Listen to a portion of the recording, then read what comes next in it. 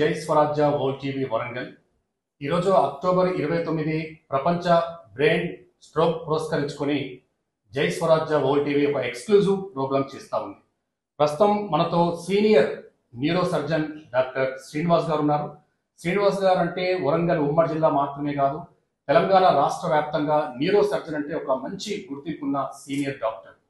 ఇక్కడ October 29 world brain stroke day పురస్కరించుకొని మరి బ్రెయిన్ స్ట్రోక్ రావడానికి ప్రధాన కారణాలు ఏంటి, దేశవ్యాప్తంగా ప్రతినిత్యము అనేక బ్రెయిన్ స్ట్రోక్ కేసులు వస్తూ ఉన్న ఈ నేపథ్యంలో ఒకవేళ పేషెంట్కి బ్రెయిన్ స్ట్రోక్ ఎఫెక్ట్ అయినప్పుడు తీసుకోవాల్సిన జాగ్రత్తలు ఏంటి, ప్రస్తుత ఆధునిక టెక్నాలజీ ప్రకారం బ్రెయిన్ స్ట్రోక్ సంబంధించి ఎలాంటి ట్రీట్మెంట్ ఉందో శ్రీనివాస్ గారిని అడిగి తెలుసుకుందాం.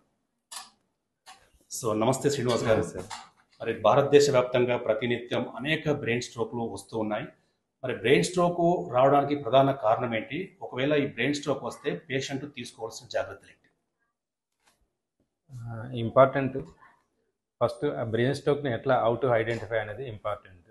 Brain స్ట్రోక్లో two types of brain strokes ఉంటాయి. ఇస్కిమిక్ బ్రెయిన్ స్ట్రోక్ అలాగే haemorrhagic brain stroke. Ischaemic brain stroke అనేది చాలా common. 80% of the ఇండివిజువల్స్లో ischaemic brain stroke ఉంటుంది. 20% ఆఫ్ ద ఇండివిజువల్స్లో హెమరేజిక్. ఇస్కిమిక్ అనేది చాలా కామన్ కాబట్టి దాని గురించి ఫస్ట్ తెలుసుకుందాం. ఈ ఇస్కిమిక్ బ్రెయిన్ స్ట్రోక్ ఈ సిమ్టమ్స్ వచ్చేసి ఎట్లా హౌ టు ఐడెంటిఫై ఈ బ్రెయిన్ స్ట్రోక్ అనేది, బి ఫాస్ట్ అనేది ఒక నిమోనిక్ ఉంటుంది. B balance issues, eyesight issues, fast. F అంటే మన facial drooping, arm weakness and time to call, ఇవన్నీ ఇంపార్టెంట్. సో వీటిని మనం ఎప్పుడైతే ఐడెంటిఫై చేసుకున్నామో ఇమీడియట్గా మనం అనేది న్యూరాలజీ కానీ న్యూరోసర్జరీ కానీ న్యూరోసర్జరీ డిపార్ట్మెంట్ని కలవాలి.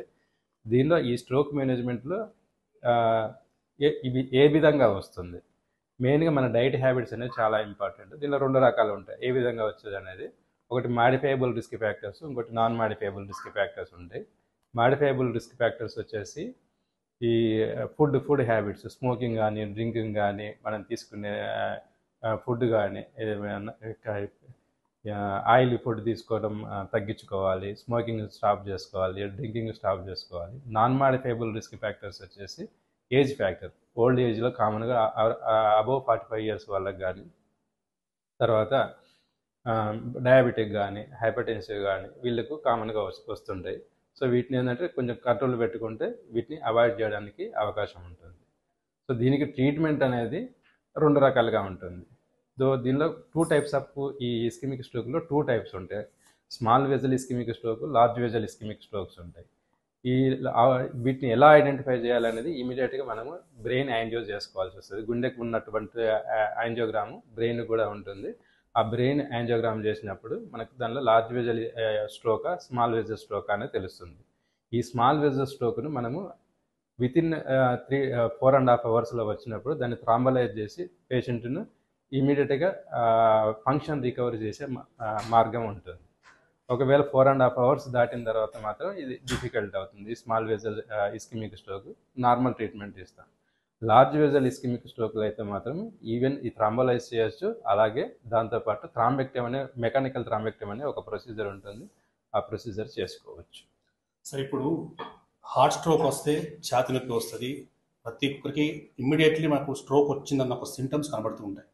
ఇక్కడ బ్రెయిన్ స్ట్రోక్ విషయానికి వస్తే దీనిపై అవగాహన అనేది చాలామందికి తక్కువ అని చెప్పాలి.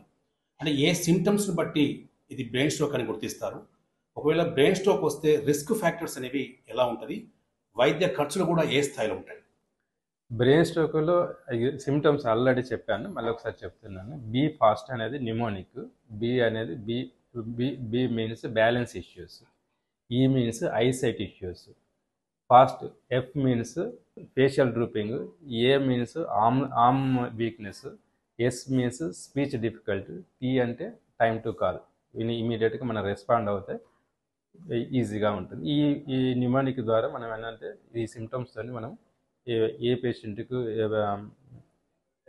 పక్షపాతం వస్తుంది, స్ట్రోక్ వస్తుంది అని చెప్పేసి మనం ఐడెంటిఫై చేయవచ్చు. సో ప్రస్తుతం యొక్క ఆధునిక టెక్నాలజీ ప్రకారము బ్రెయిన్ స్ట్రోక్ సంబంధించి ట్రీట్మెంట్ అనేది ఎంత టైం పట్టే అవకాశం ఉంది, మరి బ్రెయిన్ స్ట్రోక్ నుంచి పూర్తిగా బయటికి రావాలంటే పేషెంట్కి ఎంత సమయం పట్టే అవకాశం ఉంది?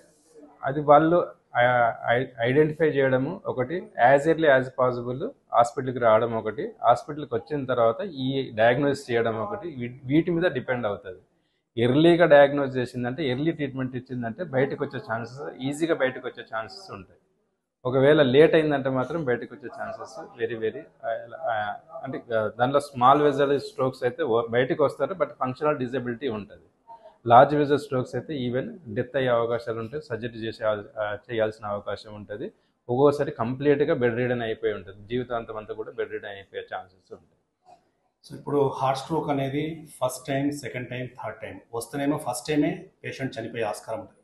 కొన్ని సందర్భంలో థర్డ్ టైం పేషెంట్ చనిపోయే ఆస్కారం ఉంటుంది.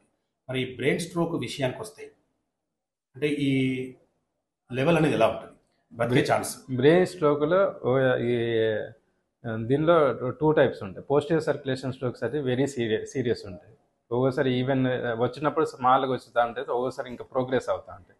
ప్రోగ్రెస్ అయిన తర్వాత డెత్ అయ్యే అవకాశాలు కూడా ఉంటాయి.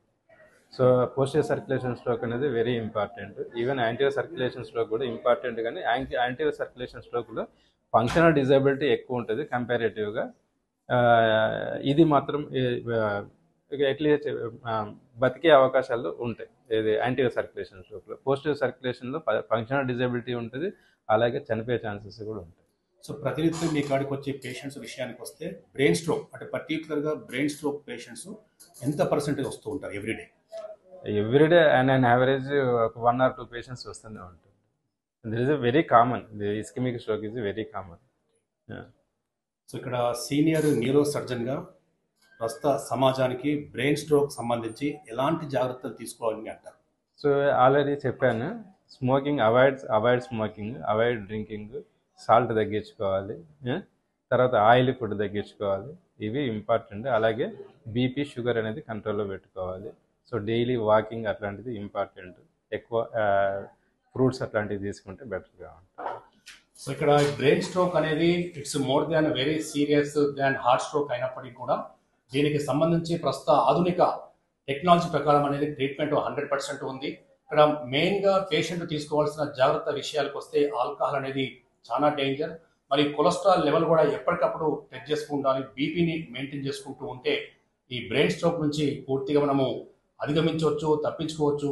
ఇలాంటి బ్రెయిన్ స్ట్రోక్ రాకుండా తగిన జాగ్రత్తలు తీసుకోవచ్చు అని చెప్పేసి Pinnacle hospitals chairman senior neuro surgeon Srinivas గారు జై స్వరాజ్య వరల్డ్ టీవీ ఎక్స్క్లూజివ్గా చెప్తూ ఉన్నారు.